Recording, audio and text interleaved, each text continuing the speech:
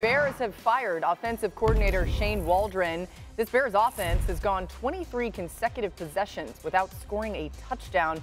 277.7 yards per game ranks as the third worst in the NFL. Offensive passing game coordinator Thomas Brown has been promoted to OC.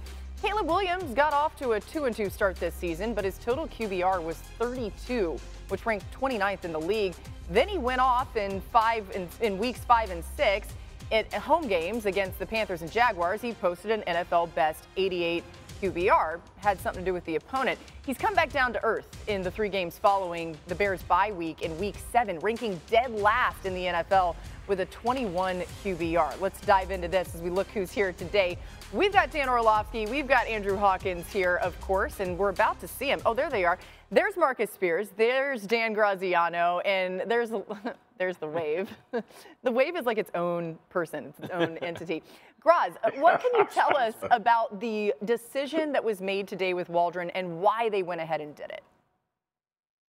Yeah, Laura, I mean, you went through all the issues they've been having trying to score points on offense, and it's gotten to the point when they have a rookie quarterback, you want to make sure and not rattle his confidence, and I think the Bears feel like that's been happening with Caleb Williams, so a change had to be made. Now, whether you lay it all at the feet of Shane Waldron or whether he just ended up being the scapegoat for it all, we can debate. But the fact of the matter is the Bears have been asking a lot of Caleb Williams. You know, if you look around the league at Bo Nix in Denver, at Jaden Daniels in Washington, you see situations where the offense is kind of built-in concepts that the player is comfortable with coming out of college and he can kind of fall back on, whereas Caleb was given a lot. They gave him the playbook to this offense in February at the Combine when they first met him and figured the time would be enough to get him up to speed, but he's struggling with mastering protections. He's struggling with a lot of things, and there hasn't been anywhere for him to go in terms of a comfort zone, and they feel like they have to change that up. Again, Waldron was the offensive coordinator. They're not scoring enough points, and sometimes that's who gets fired. But whether the problems are deeper than that, we will all find out. When I watch Caleb Williams this year, it looks like information overload. He looks confused. It looks like he's being thrown out there with certain just plays and trying to execute them as is or what is in the best of his ability. There's a lack of just operational coaching, and it's not just from him. You could see the confusion from the pass catchers. Some of the targets didn't make sense. So for Caleb Williams, the important thing is that you give him a process to follow in each of the plays. Like, he has to understand and know, even when those opportunities present themselves, the big play will come. Him being able to make sure he doesn't, pass up on the right decision and not getting bored with that is more important than trying to make the big and flashy play. Yeah. There were times in the offense it just didn't seem that way. Here's the reality. This is who Caleb has been, though. And it doesn't mean he's always going to be this, though. But this is who he was in college. I mean, in college, he was a guy that held the ball forever, took a ton of sacks. I mean, on the left side is last year. Time to throw, 3.14. That's the second longest in college football. The sacks, interception, and fumbles, 46. That was 10th most in college football, the #1 pick. And then this is who he's been this year, holding onto the football for almost 3 seconds. That's an eternity in the NFL. And then that bottom number is the big deal, okay? That 47 sacks, interceptions, and fumbles. Now, I'm not telling everybody this is who he's going to be forever. I think that's the challenge for Thomas Brown, who's that new play caller, is, Graz says something where they were asking so much of him, and he contrasted it to Drake May and Bo Nix. Bo Nix is actually the contrast that I point to. And Jaden Daniels, correct. But when you watch what Denver does with Bo, it is literally one thing. Look at that one guy, and he'll tell you what to do. I think for Thomas Brown, it's like you got to build in things that don't ask him to think. Don't even give him the chance to think. You're throwing the ball there, like a perimeter screen, an RPO, where there's not, I'm trying to look at 3 or 4 different guys. That's the challenge immediately in Chicago. Yeah, Dio, and that's what shows up on tape. I like what Hawk said about overload, right? Because when you see him, it looks like confusion from the pocket. And even when he's holding the ball, it seems like he's still trying to figure out what to do and where to go. I had 2 examples of just situational things that happen. First one to me is about Shane Waldron. I know you're trying to run this little comeback into the boundary. That's horrible. You put him in a terrible situation. This is the one on Caleb, though, right? You go through the progression. It's a triangle over there. The defenders got you. Turn your eyes quickly and throw for 4 yards. He still goes get the first down, but you want to see him let that ball go to that slot receiver for a 4th and 4th down. Those are some examples. It's littered. throughout here. And then I agree with you 100%. I heard you talk about this with Patrick Mahomes. And the only reason I bring up Mahomes is because we had a lot of comparisons to Mahomes with Caleb coming out of college.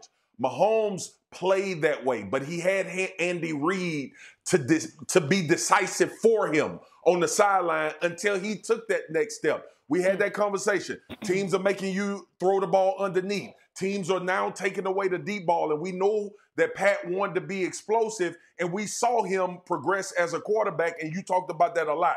That's what this kid needs now, as opposed to trying to play big home run ball, as opposed to the moving it downfield. No rookie quarterback should be holding the ball for 5 seconds.